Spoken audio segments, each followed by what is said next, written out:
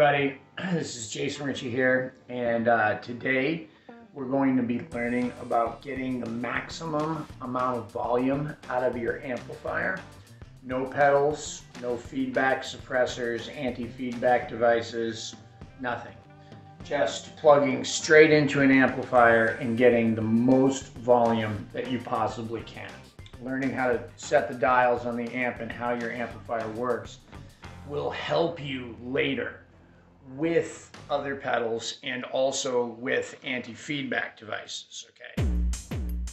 The amp I've had for 20 years. But the same principles that we're going to learn today apply to any amplifier that you're going to use. So when I fly into a festival and I can't bring my own amp and there's something on stage, the process that I'm about to go through with you guys is exactly the same process that I go through with any new amplifier. So this is how I get the most tone out of my rig. Funny enough, I learned this from a drummer. That drummer's name is Big Al Loro, and I was on stage at Churchill Downs in Kentucky, where the Kentucky Derby is, and I couldn't get loud enough, and Al reached over and did this to my amplifier, and that's how I learned how to do this. So here we go. Let's take a look at the amplifier. So over here we have all of the knobs: volume, treble, mids, and bass. Okay, so what I'm going to do first is just turn the volume knob up. Now, you'll notice that if I play right now, nothing comes out of the amplifier at all.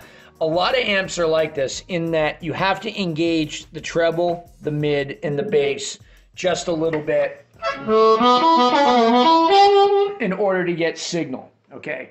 So on a lot of amps you won't. You can just turn the volume all the way up and it'll play, but some you have to inch the knobs up just a little bit. So I have just barely engaged about 1 1/4, 1 1/4 of middle, 1 1/4 of bass.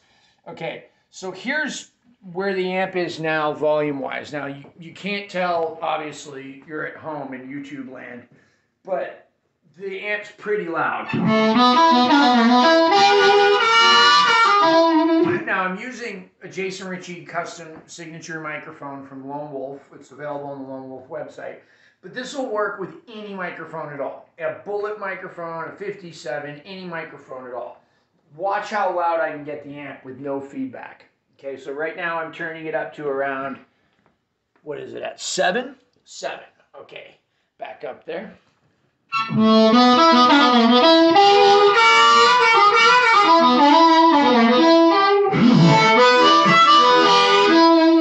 going to turn it up more.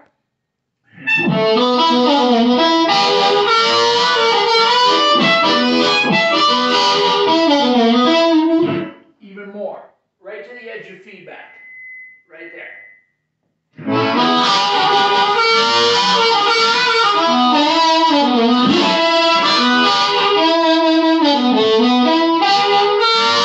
What we got is right now the amp at 8.5, and I could probably even go almost up to 10. Okay, now I'm using a low Z microphone that on a bullet mic or something, you probably wouldn't get that because you'd be getting distortion. But you notice my tone is already pretty good, and I haven't even turned on treble, mid, or bass. What people don't talk about is there is a lot of treble, mid, and bass inside just your volume. When you talk to like people, did you see Albert King or did you see Stevie Ray Vaughan in a club? A lot of times, if they saw them in a small club, a lot of times when you ask them how it was, they'll tell you that it was too loud. Okay, as great as they were, they'll tell you that. The reason for that is because so much treble, bass, and mids come from volume alone.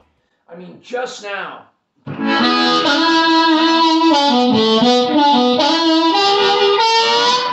mean, it sounds pretty Cotton-esque, James Cotton-esque, right? Just with volume alone, okay? So what am I gonna do? Now I wanna fine tune my tone. So I'm gonna start adding treble, mid, and bass. Now, I told you that volume should have in parentheses behind it treble, mid, and bass. Well, treble, mid, and bass should have in parentheses behind them volume. Because when I turn these up, I'm going to start to get feedback because I'm getting more volume. So I need to back off my volume knob according to the amount of treble, bass, and mids I add.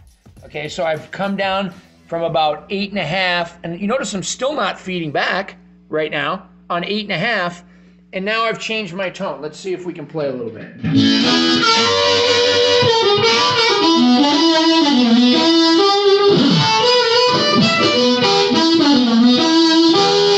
My amp is blaring right now. It's super loud. It's in an easy, like, probably 120 decibels.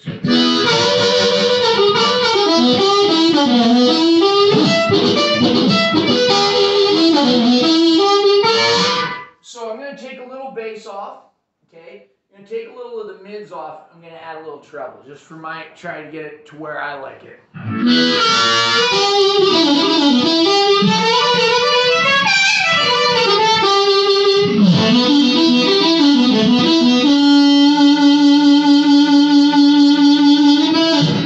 All right, come on back over one more time. So you see I brought the treble up to about 3, mid is at 0, and bass is around 6, okay?